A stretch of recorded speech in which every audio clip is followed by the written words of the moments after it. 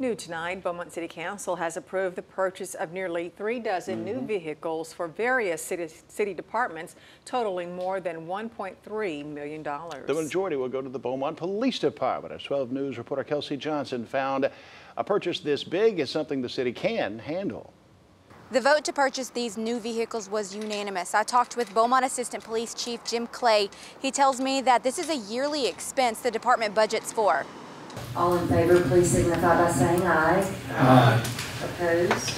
The motion carries unanimously. More than $1.3 million will be used to purchase new city vehicles. 23 of them will be for the Beaumont Police Department. Assistant Police Chief Jim Clay says the new vehicles will replace ones that have high mileage, maintenance issues, or are just too expensive to repair. We try to keep most vehicles, our frontline patrol cars, in service for in the neighborhood 120,000 miles over the course of its lifetime. At Tuesday's meeting, council members also approved spending nearly $100,000 on 284 new cell phones for officers. That's to stay in compliance with the new law that went into effect September 1st. The Senate Bill 944 basically created some additional requirements for public information regarding information on personal devices such as cell phones. Councilman at Large W.L. Pate tells me there are sometimes unforeseen costs, but the city is prepared. We've got $40+ million in a reserve fund.